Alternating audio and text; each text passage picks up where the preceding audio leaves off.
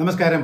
കഴിഞ്ഞ കുറേ വർഷങ്ങളായിട്ട് എഞ്ചിനീയറിംഗ് അഡ്മിഷന് വേണ്ടി കീം ആയാലും ജെഇ ആയാലും ശരി ഏറ്റവും കൂടുതൽ ഡിമാൻഡുള്ള സോർട്ട് ആഫ്റ്റർ ആയിട്ടുള്ള കോഴ്സുകളിൽ ഒന്നാണ് കമ്പ്യൂട്ടർ സയൻസ് ആൻഡ് എഞ്ചിനീയറിംഗ്. പക്ഷേ ഈ വർഷത്തിൽ സ്റ്റുഡൻസും പേരൻസും ധാരാളമായി ചോദിക്കുന്ന ഒരു ചോദ്യമാണ് AI-യുടെ ആർട്ടിഫിഷ്യൽ ഇന്റലിജൻസിന്റെ അതിപ്രസരം മൂലം കമ്പ്യൂട്ടർ സയൻസിന്റെ ഡിമാൻഡ് ഒരു 10 വർഷത്തിനുള്ളിൽ തീർന്നു പോകില്ലേ, കുറഞ്ഞു പോകില്ലേ എന്നൊക്കെ. അങ്ങനെ ഒരു സിറ്റുവേഷൻ വന്നാൽ ഇപ്പോൾ കമ്പ്യൂട്ടർ സയൻസ് എടുക്കുകയും 4 വർഷം കമ്പ്യൂട്ടർ സയൻസ് പഠിക്കുകയും ചെയ്താൽ ഉള്ള ആഫ്റ്റർ എഫക്ട്സ് എന്തായിരിക്കും എന്നുള്ളതൊക്കെയാണ് സംശയങ്ങൾ. ഈ വിഷയമാണ് നമ്മൾ ഇന്ന് ചർച്ച ചെയ്യാൻ ഉദ്ദേശിക്കുന്നത്. തികച്ചും ജെന്യുവൻ ആയിട്ടുള്ള ഇംപാർഷ്യൽ ആയിട്ടുള്ള ഒരു ഒപ്പീനിയൻ നമുക്ക് ഇതിനെക്കുറിച്ച് നോക്കാം. ഞാൻ doctor Saji Balakrishnan, chairman and chief career mentor, province academy of career education. കഴിഞ്ഞ വർഷത്തെ എഞ്ചിനീയറിംഗ് അഡ്മിഷൻ നോക്കിയാൽ ഏതാണ്ട് 65 to 70% of the seats are for computer science or it's allied courses. Computer science and engineering, artificial intelligence and machine learning, data sciences, cyber security തുടങ്ങി വിവിധങ്ങളായ computer സയൻസും allied കോഴ്സുകളുമാണ് ഇപ്പോൾ നിലവിലുള്ളത്. എന്തുകൊണ്ടാണ് ഇത്രയധികം ഡിമാൻഡ് ഉണ്ടായത് എന്ന് ആലോചിച്ചാൽ ഒന്ന് മനസ്സിലാകും. ഏറ്റവും അധികം ടെക്നോളജിയിലുള്ള ഒരു ഡെവലപ്മെന്റ് കൊണ്ട് തന്നെ ധാരാളമായിട്ടുള്ള ജോബ് ഓപ്പർച്യൂണിറ്റീസ് കമ്പ്യൂട്ടർ സയൻസിൽ നിലനിൽക്കുന്നുണ്ട്. അതുകൊണ്ട് naturally students, parents and academic institutions എല്ലാവരും ഇതിൽ വളരെയധികം ഫോക്കസ് ചെയ്യുന്നുണ്ട്. പക്ഷെ ഒരു കാര്യം പ്രത്യേകം ശ്രദ്ധിക്കുക, many students are opting for computer science just because of the trend, not with any clarity. ഇങ്ങനെ ട്രെൻഡ് അനുസരിച്ച് മാത്രം കോഴ്സിനെ കുറിച്ച് ഒരു ക്ലാരിറ്റി ഇല്ലാതെ കോഴ്സുകൾ ഓപ്റ്റ് ചെയ്യുന്നത് വളരെ ഡേഞ്ചറസ് ആണ്. Especially because AI, data science, cyber security et cetera R ഡിസ്ട്രപ്റ്റിംഗ് the tech industry. ഒരു കാര്യം പ്രത്യേകം ആലോചിക്കേണ്ടതുണ്ട്. സത്യത്തിൽ ആർട്ടിഫിഷ്യൽ ഇന്റലിജൻസ് എന്നുള്ളത് ഒരു ഗെയിം ചേഞ്ചർ തന്നെയാണോ? Is it going to really replace the jobs of computer science engineers? ഇതിനൊരു ജെന്യുവൻ ആയിട്ടുള്ള ഉത്തരം പറഞ്ഞാൽ yes, AI is changing the game. ഇന്ന് ജിറ്റ്ഹബ്, കോപൈലറ്റ്, ഗൂഗിൾ ജെമിനി, ChatGPT തുടങ്ങി വിവിധങ്ങളായ സോഫ്റ്റ്വെയറുകൾ, AI റിലേറ്റഡ് സോഫ്റ്റ്വെയറുകളാണ് ബേസിക് കോഡിങ്ങുകളൊക്കെ ഡെവലപ്പ് ചെയ്യുന്നതിന് വേണ്ടിയിട്ട് ഉപയോഗപ്പെടുത്താവുന്നത്.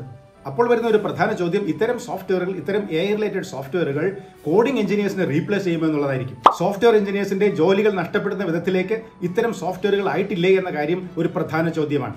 ഇതിന്റെ ഉത്തരം വളരെ രസകരമാണ്. സോഫ്റ്റ്വെയർ എഞ്ചിനീയേഴ്സിന്റെ ജോലി നഷ്ടപ്പെടുത്തുകയല്ല, പക്ഷേ സോഫ്റ്റ്വെയർ എഞ്ചിനീയേഴ്സിനെ പുതിയതായി ഇവോൾവ് ചെയ്യുന്നതിന് പ്രേരിപ്പിക്കുന്നതായിരിക്കും ഇത്തരം സോഫ്റ്റ്വെയറുകൾ. അതായത് പഴയ കാലത്ത് ടൈപ്പിസ്റ്റിൽ നിന്ന് ഡാറ്റ എൻട്രി ഓപ്പറേറ്ററിലേക്ക് വന്ന ഒരു ഇവോൾവ്മെന്റ് പോലെ തന്നെ ഇന്ന് കോഡറിൽ നിന്ന് പ്രോബ്ലം സോൾവിംഗ് എഞ്ചിനീയേഴ്സിലേക്കുള്ള ഒരു ഇവോൾവ്മെന്റ് ആവശ്യമാണ്. ആർട്ടിഫിഷ്യൽ ഇന്റലിജൻസിന്റെ പ്രസൻസോട് കൂടി ഇപ്പോൾ സോഫ്റ്റ്വെയർ എഞ്ചിനീയേഴ്സിന്റെ ജോബ് റൈറ്റിംഗ് കോഡ് എന്ന നിലയിൽ നിന്ന് മാറി പകരം ഡിസൈനിങ് സൊല്യൂഷൻസ് എന്ന നിലയിലേക്കാണ് മാറിയിട്ടുള്ളത്. ചുരുക്കി പറഞ്ഞാൽ AI-യുടെ ഇവോൾവ്മെന്റ് കൂടി സോഫ്റ്റ്വെയർ എഞ്ചിനീയറിംഗിൽ കൂടുതൽ ജോബ് ഓപ്പർച്യൂണിറ്റീസ്, കൂടുതൽ ജോബ് പ്രൊഫൈൽ സൃഷ്ടിക്കപ്പെടുകയാണ് ചെയ്യുന്നത്. ഉദാഹരണത്തിന് prompt engineers, AI എത്തിസിസ്റ്റ്, human centred design experts, data centric system architects തുടങ്ങി വിവിധങ്ങളായ ജോബ് റോൾസിലേക്ക് റീപൊസിഷൻ ചെയ്യുന്നതിന് സോഫ്റ്റ്വെയർ എഞ്ചിനീയേഴ്സിനെ എനേബിൾ ചെയ്യുകയാണ് AI ചെയ്തിട്ടുള്ളത്. കമ്പ്യൂട്ടർ സയൻസ് ആൻഡ് എഞ്ചിനീയേഴ്സിന്റെ ജോലികൾ ഇല്ലാതാക്കുകയല്ല, മറിച്ച് മറ്റു പല ഓപ്ഷൻസ് കൂടി ഓപ്പൺ ചെയ്യുകയാണ് AI ചെയ്യുന്നത്. Very good. അപ്പോൾ എന്താണ് സംഭവിക്കുന്നത്? കമ്പ്യൂട്ടർ സയൻസ് ആൻഡ് എഞ്ചിനീയറിംഗിൽ റിയൽ കോഡിംഗ് ജോബുകൾക്ക്, സാധാരണയുള്ള കോഡിംഗ് ജോബുകൾ, റിപ്പീറ്റഡ് ആയിട്ടുള്ള കോഡിംഗ് ജോബുകൾക്കൊക്കെ ഒരു ഡിക്ലൈൻ സംഭവിച്ചേക്കാം. മറിച്ച് ധാരാളമായിട്ടുള്ള ജോലി ഓപ്പർച്യൂണിറ്റീസുകൾ, job Rolls will be evolving. ഇങ്ങനെ ഇവോൾവ് ചെയ്തുകൊണ്ടിരിക്കുന്ന കമ്പ്യൂട്ടർ സയൻസിന്റെ ഏരിയാസ് ആണ് artificial intelligence and cyber security, artificial intelligence in health care, AI legal technology. ഇപ്പോൾ ലീഗൽ മാറ്റേഴ്സ് ഒക്കെ വളരെ വേഗം റെഫർ ചെയ്യുന്നതിന്, ഐഡന്റിഫൈ ചെയ്യുന്നതിന് AI ഉപയോഗിക്കുന്നതാണ്. അതോടൊപ്പം computer science plus robotics, automation, mechatronics തുടങ്ങിയ ഏരിയകൾ ഡെവലപ്പ് ചെയ്തുകൊണ്ടിരിക്കുന്നു. Cloud, edge, quantum computing, human computer interaction, UI UX ഒക്കെ, അതോടൊപ്പം തന്നെ എത്തിക്കൽ AI, ഡിജിറ്റൽ പ്രൈവസി തുടങ്ങി വിവിധങ്ങളായ ഇവോൾവിംഗ് ഏരിയാസ് നമുക്ക് കാണാൻ സാധിക്കും കമ്പ്യൂട്ടർ സയൻസ് എന്ന ബ്രാഞ്ചിൽ. എന്താണ് ഇതിനർത്ഥം? കമ്പ്യൂട്ടർ സയൻസ് ആൻഡ് എഞ്ചിനീയറിംഗ് പഠിക്കുന്ന വിദ്യാർത്ഥികൾ സിലബസിൽ മാത്രം റെസ്ട്രിക്ട് ചെയ്യരുത്, മറിച്ച് അപ്പോൾ വരുന്ന ടെക്നിക്കൽ നോളജ്, ഡൊമൈൻ നോളജുകൾ ഡെവലപ്പ് ചെയ്തുകൊണ്ടേയിരിക്കണം.